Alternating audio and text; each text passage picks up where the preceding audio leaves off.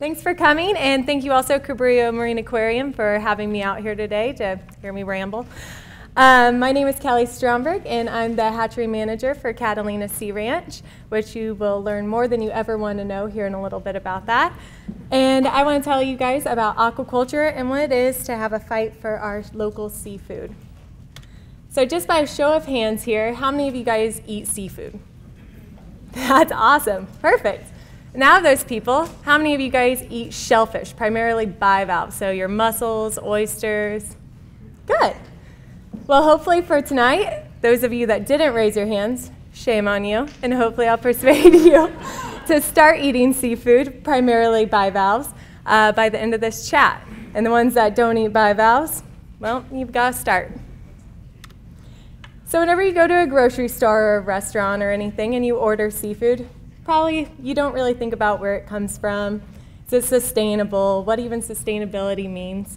But it is something that is a very big concern, not just here locally, but it's also globally a concern.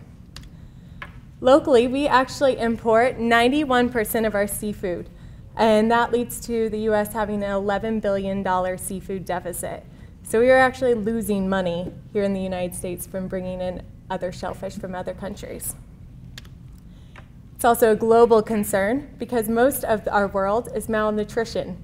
About 1 in 9 people on the planet are malnourished, and by 2050, about 1 billion people will be suffering from chronic malnutrition.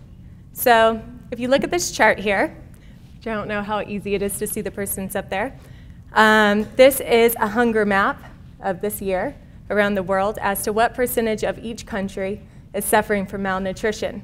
The light greenish kind of yellow color is all under 5% of the population. The light orange is anywhere from 5 to almost 15%. The darker orange, 15 to 25% almost. Red, 25 to almost 35%. And that maroon color, 35 to over 40%, or 35 and over. So what I want you guys mostly to focus on this map is if you look at Africa, most of their country is all anywhere from 25 to over 35% malnourished. And China has about, or is moderately low with only 5 to 15%. That will come and play later. If you also look at our growing population, it's growing every year. So if you look at the really colorful map on your right, the yellow is under 1% of population growth each year. The green, 1 to almost 2% each year. Purple, 2 to almost 3. And red, over 3%. Again, I want you to look at Africa. All of Africa almost is is growing anywhere from 2 to over 3% every year in their population. China, which is another key point, which I'll bring up on the next slide, but they're growing 1 to 2% every year. So fast forward to the year 2100, Africa will have grown 242%, and Asia 9%, and us here in the North America, 51%. So if you do a side-by-side comparison, you'll see a direct correlation, once again in Africa. Not only are they the fastest growing population in the world, but they're also the most malnourished. And China, which keep in mind from a previous slide, we import 52% of our seafood from, they are growing up to 2% and are already moderately low being malnourished. So what do you think is going to happen whenever they start realizing we're exporting 52% of our seafood and our own country is malnourished? They're probably going to stop exporting to us, huh? So with us importing 91% of our seafood, it's definitely a concern and something that we need to think about. How do we feed our own economy and others? With the world being 70% ocean or water, you would think that we could just go out and fish. However, obviously this has been something we've thought of before. Just fish the ocean and feed the public. So if you look at between years 1950 and 2014, we have actually reduced the Pacific bluefin tuna to where only 5% remain. Sharks, only 10% remain since then. And 5% of North Atlantic cod remain. Pretty bad. And it's not just those species. but it's the total fisheries. So this map right here, if you look at the red pyramids, that's species of fish that live in a rich ecosystem. The black triangles represent all fish in all ecosystems, and the blue triangles represent species of fish that live in poor ecosystems. And as you can see, they're all doing pretty well back in 1950. Pretty diverse, they're all swimming free in the ocean, but as our population already was increasing, we started fishing the oceans and overfishing, to the point where we have almost completely diminished our fisheries down to 50% to almost 80% by the year of 2000. If we keep going like this, we'll actually, or they're predicting a total collapse of the fisheries between 2050 and 2115. So think of your grandchildren and their children. They aren't going to have any food. So what is there to do? You aren't going to have any more Pacific bluefin tuna. There won't be any rockfish, no Atlantic cod. No, there's delicious fish that you like to enjoy from restaurants and like Whole Foods. Walgreens wouldn't be a good place to buy fish. So what do? Well, we turn to aquaculture. What is aquaculture? It's the farming of animals from aquatic environments. And as Jacques Cousteau once said, we need to farm the seas like we farm the land. And I agree. And these couple pictures just so that you guys kind of know what an aquaculture facility looks like. The one here on the right with all the round pins, that's a finfish farm, so things like your tuna or your sea bass. In the center, we have what an oyster farm would look like that does bag culture, so there's lots of oysters in those little bags. And on the left is a picture of a mussel farm, so all those lines hanging down, those are mussels attached to a rope. And as we can see, we're already kind of seeing our way of air in the past. So our map on the right in the blue shows our wild capture, which was increasing all the way up until the 90s and then started to steadily plateau off. But aquaculture started taking over the lead and expanding to help feed our growing populations. This is also partially due to stricter regulations on the fisheries, thanks to places like NOAA that are seeing that.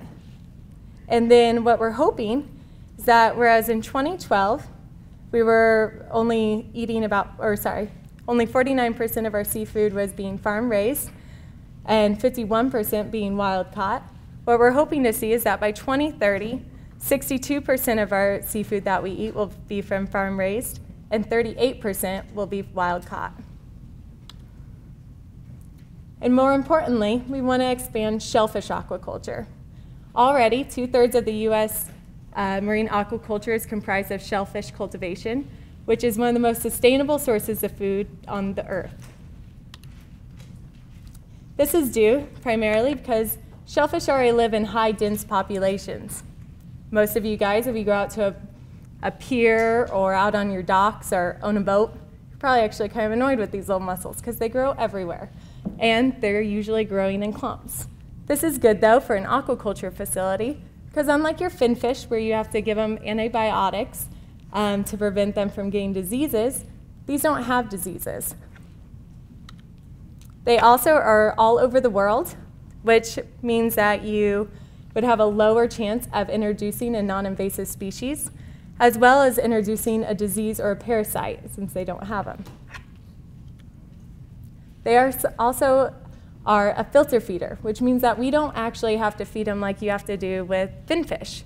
Finfish, actually 60% of your operation cost is just feeding the fish, whether it be going out and catching smaller fish to then feed your fish, or feeding them soy or fish meal or wheat products. These will eat phytoplankton that's naturally in the water. They're one of the most abundant source of food in the ocean. They're little microscopic plants. So what they do is they bring them in, they filter it, actually leaving the water cleaner than it was before. So here's a good video that shows how much they can actually filter. What it's doing is it shows about 20 adult mussels in a bucket. That brownish color that you see in the before picture is all phytoplankton, which is their food source. And within a couple of hours, they have completely cleaned out all the phytoplankton, leaving the water nice and clean. In fact, lots of places, such as Chesapeake Bay, that as the shellfish population started to decrease, their water actually became more polluted. So to restore that, they actually brought in shellfish into the Chesapeake Bay to clean up the water because of this excellent filter feeding skills that they have. A single mussel can filter feed about 32 gallons of water a day, and an oyster up to 50 gallons a day. So they go through a lot.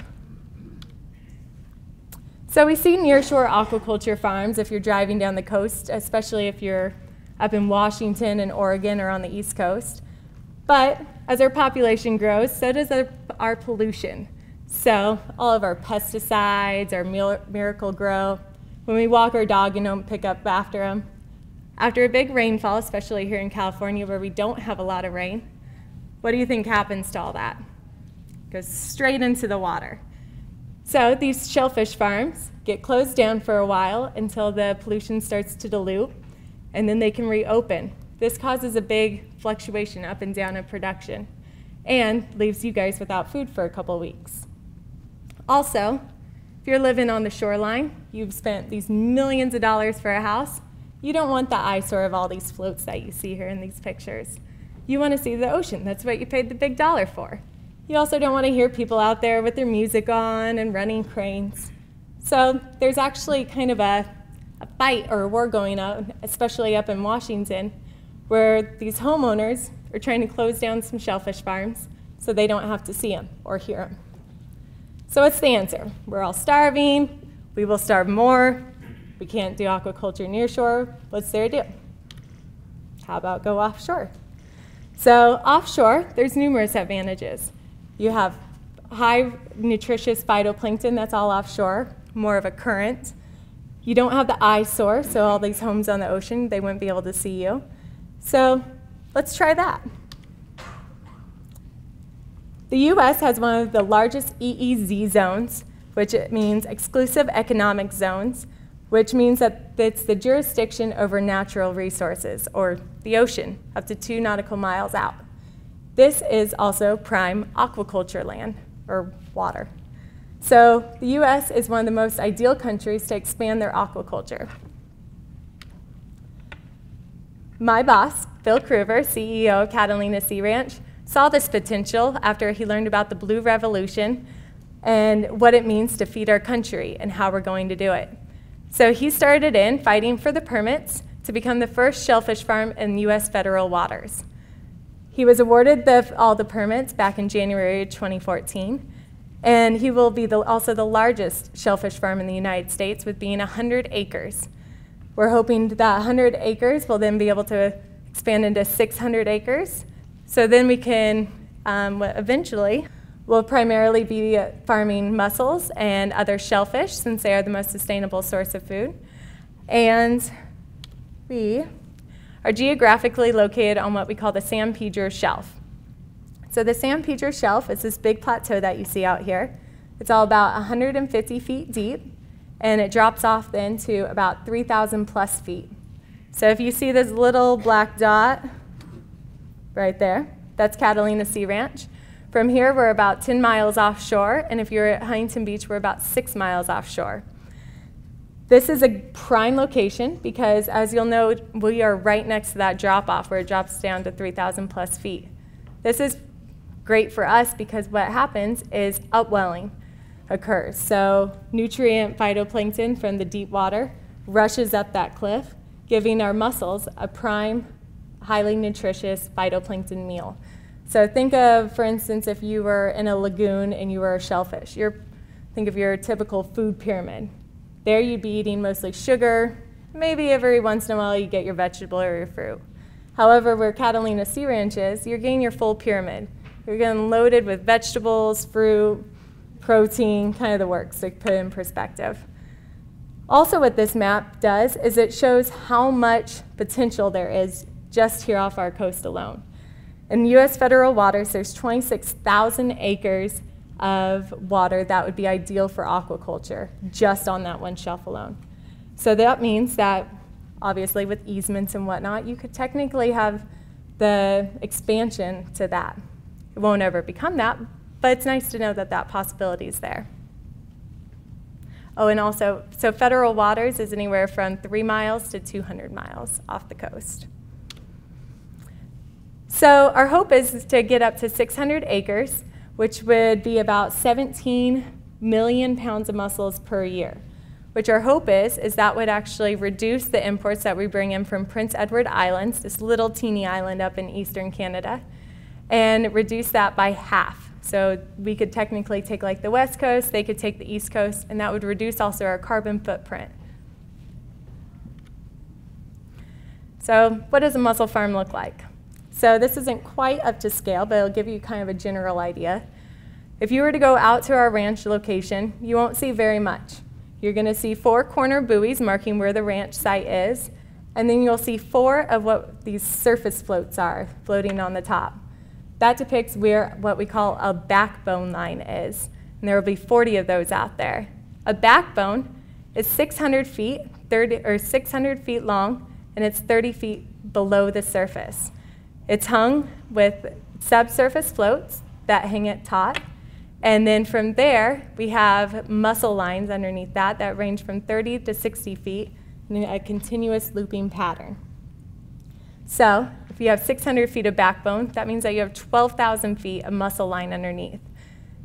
Times that by 40 lines. Our 100-acre ranch alone can produce 2.7 million pounds of shellfish. So that's bringing you that much more local seafood that's very sustainable.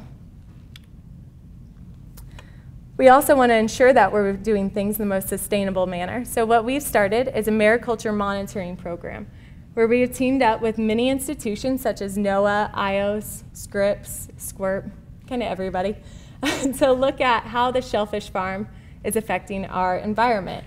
So we know that shellfish are sustainable, but how sustainable? So we're going to be looking at things like pH, chlorophyll levels, harmful algae blooms, benthic taxonomy, water chemistry, and also the sea life that the farm brings. Putting a whole bunch of rope out in the middle of an ocean where usually it's barren out there, it's going to act as an artificial reef. So we want to see what fish populations are moving over there and what effect that has on other communities as well. Pat Mead's already kind of talked about this, but we are looking into moving into Alta Sea and being one of the first tenants after SCMI, or Southern California Marine Institute, where one of our R&D hatcheries is currently. But we're looking into moving over there to not only doing processing, but also to have our own hatchery. So a hatchery that could produce enough seed to fill up a 600-acre farm. And sounds kind of weird, a hatchery for mussels and seed. Doesn't make sense, right? But how else are you going to start up a ranch? Just like with any other farm, we have to produce seed or juvenile mussels. So how we do this is mussels are what we call a broadcast spawner, which means that they release their gametes or their sperm and their egg into the water and hope that it matches up with the opposite. So what we have here is a video of a male. Kind of looks like it's almost smoking, and that means it's releasing its sperm. And then we also have a female over here releasing their eggs. And what we do in a lab setting to get this to happen is we temperature shock them. We move the mussels from cold water back to hot water, back to cold water, and keep doing that until they release their gametes. At that point, we separate the males and the females, let them spawn, and then we combine them in kind of a baby-making cocktail. So we mix the eggs in with the sperm for 7 sperm to 1 egg ratio. And just to put it in perspective, one female can produce up to 6 million eggs in one spawn. So it's good for us. After that spawning process, they turn into a free-swimming larvae. It's kind of what you can hopefully see here swimming. That's called a veliger. And they'll be a free-swimming larvae for about 2 to 3 weeks of their life. And then they'll want to set. Out in the wild, they want to set on a pier or a rock or something like that. But we want them so then we can put them out at the ranch. So what we do is we attach them to what we call fuzzy rope, which kind of looks like a rope that's really frayed. What this does is it has the most surface area within the tank. So the mussels are naturally drawn to that fuzzy rope and attach onto it. After they become a couple millimeters, we then lift that rope out of the tank and just put it out at the farm. From there, they do what they would naturally do, just like anywhere else. They eat the natural phytoplankton that's in the water, and we just let them hang there until they're of size. The market size is about 2.5 to 3 inches, and depending on where you are in the U.S., depends on how long that mussel will grow. Where we are, because of that perfect food pyramid of phytoplankton, our mussels grow to be full market size in about 8 months. And if you are in a lagoon in Southern California, it's about a year. Up in Washington and Oregon, due to the colder water, it's about 18 months. And poor PEI people, they are about 2 years. So they also harvest under the ice. So it's no surprise to us that climate change is starting to show its effects. We've already kind of been seeing it around. But where it's really been hitting already is Washington. This map shows kind of the prediction of when we'll really start to see it, which for us, we're lucky because hopefully it won't hit here until about 2071. So climate change does have a big effect on shellfish growth and their shells. So what we hope to do is we've teamed up with USC and Cal State Dominguez Hills to come up with selective breeding programs that can prepare us for these climate changes. Start teaching them, or not teaching them, but breeding them, so then they can adapt to that environment. So whenever 2071 hits and our climate change starts affecting other shellfish, we'll be prepared. We have 2 grants to look at this. The one with Cal State Dominguez Hills is called the Sea Superb Grant, and it's worth $25,000, where we're going to look at maternal and paternal traits to selectively breed for climate change. So how we're going to do this is we're going to take mussels from up in Washington, which is used to a colder climate, and mussels from here in California, and we're going to spawn them and split the eggs into half, and then we'll take half the eggs and spawn them with a California male and half the eggs with a Washington male. We then will grow them up to full market size, observing their growth rate and their genetics, and see what traits they're starting to show. Then on their F2 family line, so you spawn them after that again, you would then put them in different water temperatures to see how they would affect. The idea is we want to know if the genes coming from the male Washington or California will allow those mussels to adapt in a different climate change, whether it be higher or lower, and if those traits are coming from the male or the female. We also have teamed up with USC, where we got a NOAA SBIR grant, which is called a Small Business Innovation Research Grant, where a small business can team up with another institution. And that one comes in different phases.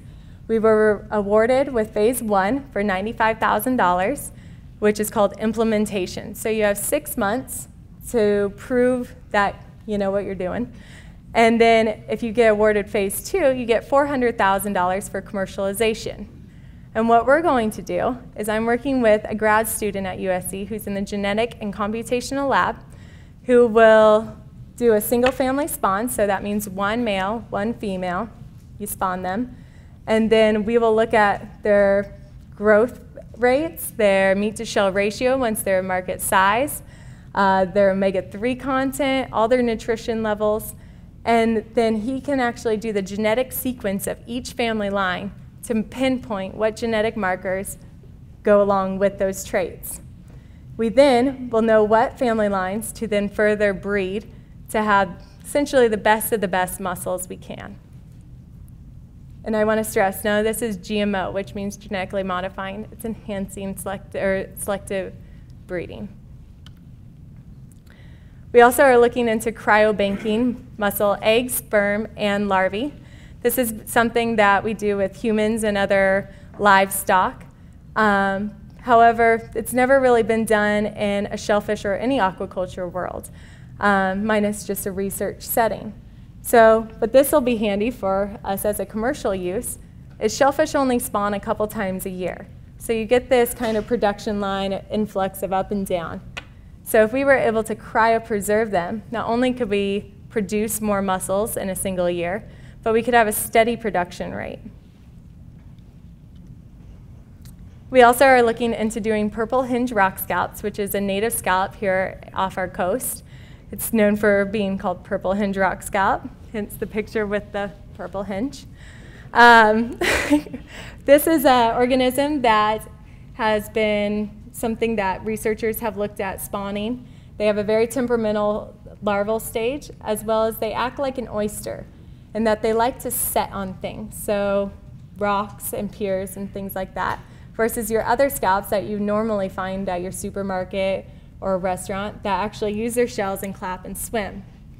So these, we have to figure out what can we grow these on as a substrate that we can either reuse, that doesn't damage the shell whenever we go to harvest, and works for commercial utilization. So we've teamed up with Bodega Bay Marine Institute that has a sea grant to look at these things.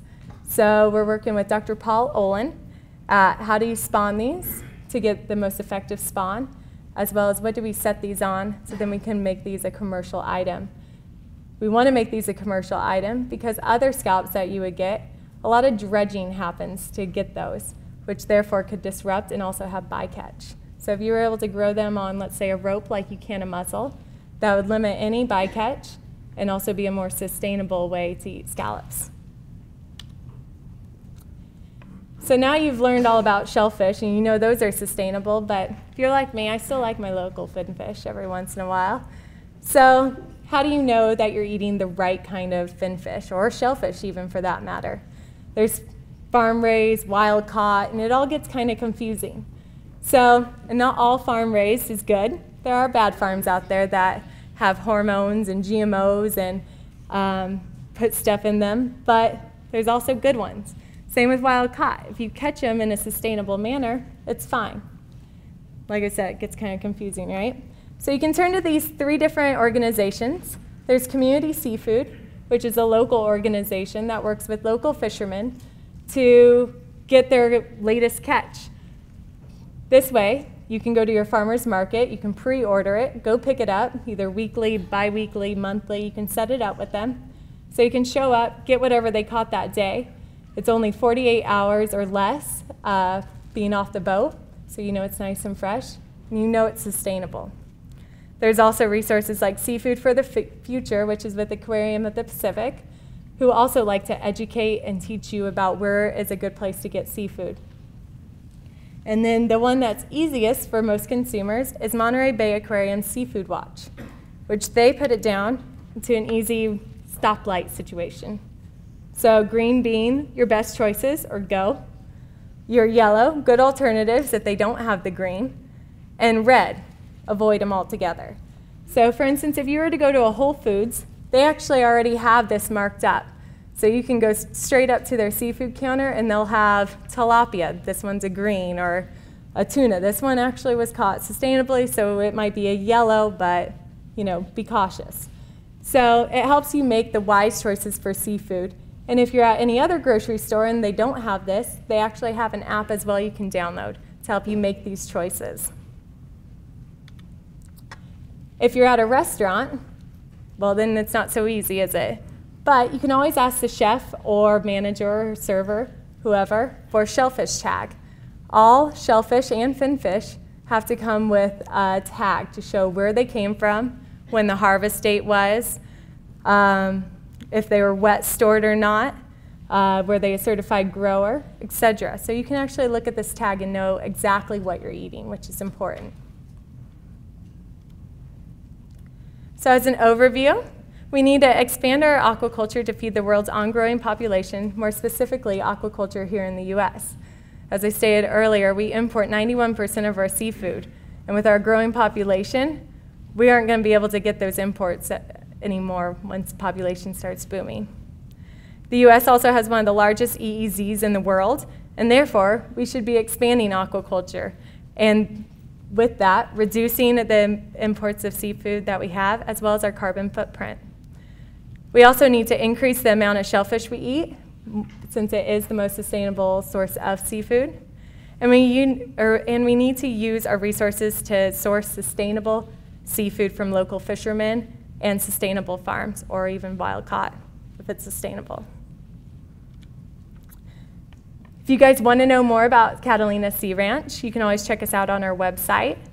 And then we also have a Facebook page where we keep local updates as to even how spawns were going that day, how research grants are going, etc. We post lots of pictures, so you can always check us out on there. If you ever have any random questions about aquaculture in general or Catalina Sea Ranch, you can always email me as well. So there's some questions. Yeah, you've got a real uphill battle with my wife because she says any farm fish is terrible, don't eat it, and she's not willing to educate herself. But from this, I can see that we're making progress. But I think the general public is confused. You could say that, exactly. That's why I think a lot of these institutions such as Monterey Bay's Seafood Watch and Seafood for the Future is kind of trying to help the general public understand the difference. There is a lot of misconceptions about a lot of shellfish farming because there are those bad farms out there that kind of give the shellfish farms and finfish farms a bad rep. But separating the shellfish from the finfish and the finfish, the salmon farming and the disease and all the hormones and the antibiotics and all that stuff. The whole industry is that. It is. And once again, there are good finfish farms out there that don't use any food coloring in their food, and they do it in a sustainable manner. But you're right, it does kind of give the public misconceptions about farm-raised food. So I think the main thing is for people to try to educate themselves as to which farms are good. Look at different resources such as the Monterey Bay one or the Seafood for the Future, or use sources even like local seafood where you can just go pick it up. You know that it's going to be sustainable. You don't even have to think about it. But education is key here. And I'll have to admit it's a very confusing education lesson to kind of get a grasp of. So is someone working with the major purveyors like food stores, which ones are sustainable, which ones aren't? As far as like restaurants and? Well, not just restaurants, but food stores, Costco. Oh, yeah. So a lot of food stores, even such as like Whole Foods, Costco is actually a great source. They'll only buy sustainable seafood. So once again, it's getting that awareness, and these companies are starting to realize we can't keep going on in an unsustainable manner. We're going to overfish our oceans. The bad farms aren't going to be healthy for us, and also further damage their ocean versus help the ocean. So a lot of different companies will actually promote that they only buy sustainable seafood. And the ones that don't, it's once again an education battle. Sustainable Seafood Convention is a great source for these restaurants and other food suppliers to come out, see what the difference is between them, educate themselves as to why that extra 50 cents is important to spend for a farm-raised shellfish or a finfish. Thank you. You're welcome. Are you going to allow fishing there on your plane? Well, it will be a good artificial reef, and right now it's still kind of up in the air a little bit, but we will allow fishing around the shellfish facility, and there is a possibility of recreational fishing being able to happen. Since the lines are 30 feet underwater, if you're a small boat craft or whatever, like your little dinghy or Chris Craft or whatever, you can drive through the farm. But as far as fishing goes, it's still working with Coastal Commission and other agencies to see if that's okay or not. So to be continued on that. Any others? Yeah. If you're going to put a couple of million pounds of new food 30 feet under the water, are there no predators? I mean, how do you protect that? Perfect, or great question. So where we are, with the lines being 30 feet underwater, the shellfish only really have two main predators. We have schooner ducks that can dive, but with it being 30 feet, we're out of the depth range of a schooner duck. And we're above water, so things like a starfish can't really crawl up the lines and have a feast as well. So we're right at that perfect kind of spot for low predation. Yes? When is this going to be operational? You said you got the permits in 2014. Approximately how many workers would be on this 100-acre site? Sure. So right now we're hoping for this fall during the spawning season, which is around October, November. But unfortunately, a lot relies on this monitoring that we're having to do with Coastal Commission. So they right now are approving our monitoring procedures. And if they do approve it, will be a go for this fall. If they have further questions or comments that we need to alter a little bit, that might push it back, but hopefully not too much longer. We also could maybe have a holdup with investors. We do think that we're okay with the new investor that will tell us in 2 weeks if he'll give us the funds. But that would give us enough funds to actually start up 10 lines of our shellfish farm. And then eventually we can expand it from there. But if he doesn't actually come through, then that also could be something that holds us up. So that's the trickiest question of the night, probably, as to give you a set date as to when our farm would be fully operational. And also ask, what skills would your workers, what kind of educational skills would your workers need to perform at this farm? Sure. So sorry, I forgot about your second part of the question. So a shellfish farm is a lot of automated equipment. So we'd probably have about 5 crew workers, which for their skill level, they would just have to be a hard worker that can deal with a lot of sun, because they'll be out on a boat all day, be able to swim, be able to lift 50 pounds or more. So pretty much your basic work criteria, minus the swimming. But then we'll also have people here in the hatchery, which we like to see and work with grad students or other biology majors or environmental people that kind of have that skill set. But for instance, I came from just a regular biology degree from Kansas, so I knew nothing about shellfish until I got into it. So I, for one, am very open to looking into helping other students if this is a career path that they like, as long as they have the willingness to do it. And then we'll also have the operational side, so somebody that gets the harvesting routine and how much needs to be harvested on any given day, kind of keep that side of things, as well as office workers, so distribution, working with other companies. Your pricing model, will you immediately be competitive with other imports? So for us, right now there's actually not enough mussels to even go around. So distributors are willing to almost pay anything, but we will be very competitive with them and try to make it so that it's an easy choice to go for us versus other choices. And how about? I was wondering, you did a comment about Costco, so for a little clarification, I see tilapia that's farmed, that's on the red list on Monterey Bay. So there is different farms of tilapia, but some are good and some are bad. And that's where the Monterey Bay Aquarium watch list does kind of, once again, get a little bit confusing, because some tilapia farms are very sustainable. So for instance, in that case, knowing that they came from a Costco that only sells sustainable food, you would know that that would be a good choice. Okay. And they have to be more than one column. On the left side it says, in parentheses, farm in the U.S. Okay, yeah, rather than Asia. Right. But, and also the same thing with salmon, because you publicity and general information is that farmed salmon is on the list. Yep, and see, that's another thing, is some salmon farms are also very good. So one great thing about being in the U.S. is we have some of the strictest FDA regulations as far as food goes. So us and New Zealand are some of the top-notch regulatory agencies that look at our food and what's being done at these farms. So a lot of the U.S. is sustainably farmed.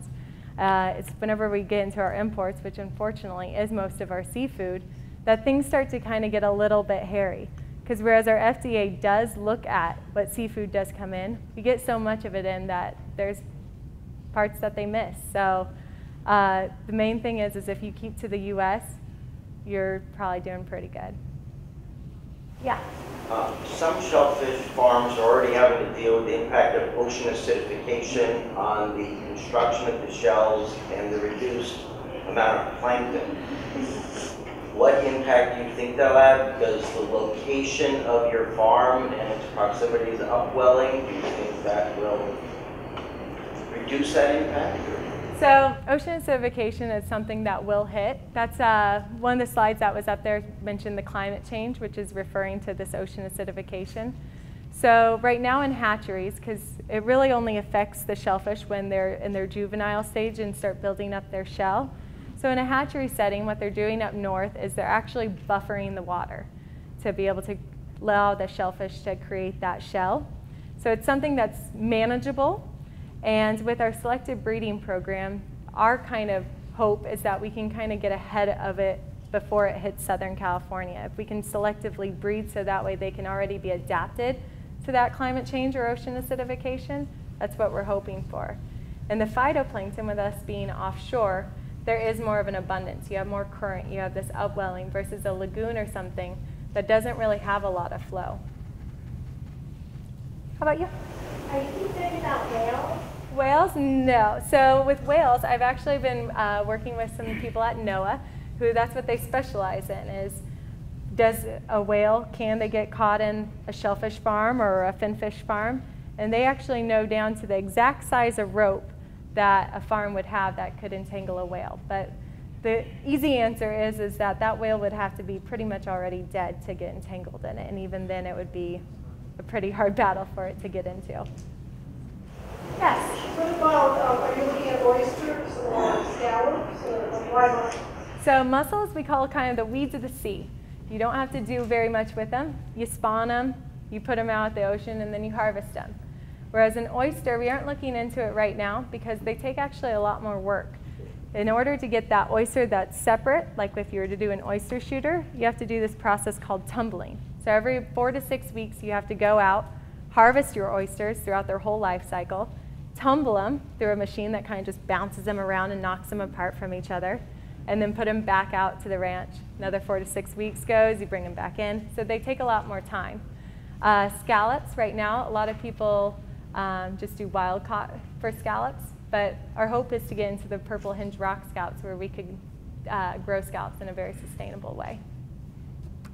Yes? Mussels are known to not be a selective feeder, so when it comes to things like harmful algal blooms that are increasing, they could be the first ones to have higher toxin levels.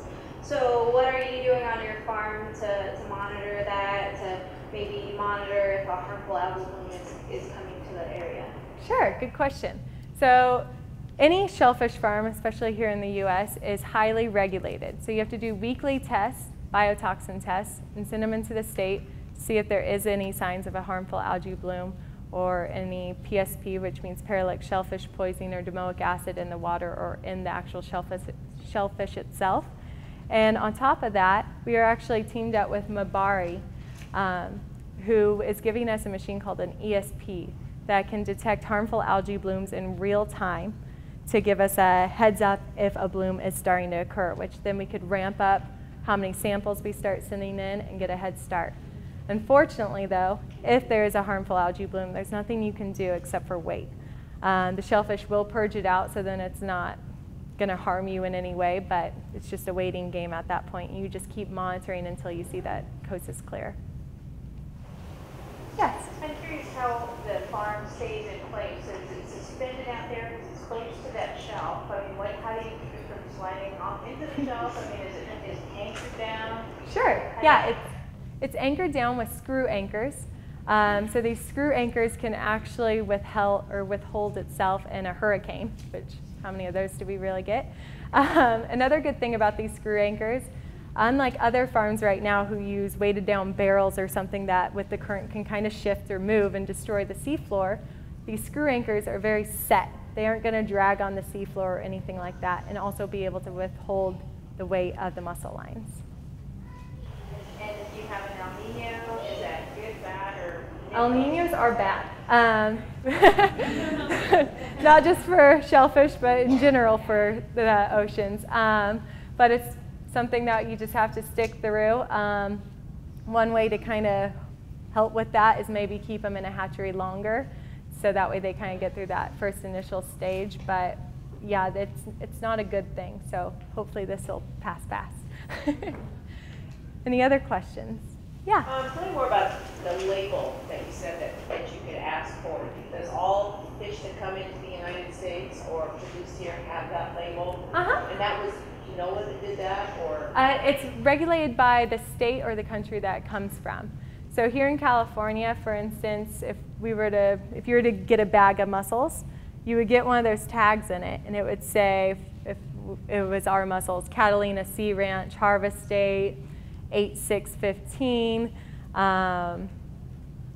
Let's see, our certified grower identification number, which usually looks like a RS, couple digits, SS or something like that afterwards, so you know it's a certified grower. So it can tell you exactly when it was left the farm, if it's gone through what we call wet storage. So let's say I brought in mussels from Canada and I wanted to juice them back up essentially.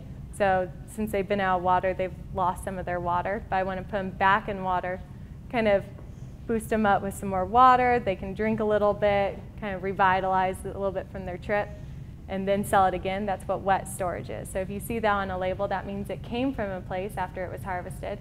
It was put back in the water for a couple days, which the water would be certified as well, and then re-harvested again to go out to the consumer. What about fin fish? Like tuna, would it say where the tuna was caught? So finfish, unfortunately, I'm not as aware of as I am shellfish. Shellfish is definitely more my expertise. So I unfortunately can't answer a good answer on that, and I'm sorry. But I can find out if you want. You can email me, and I can find out the answer from a shellfish grower and let you know for sure. Anybody else? No? Thank you very much, Kelly.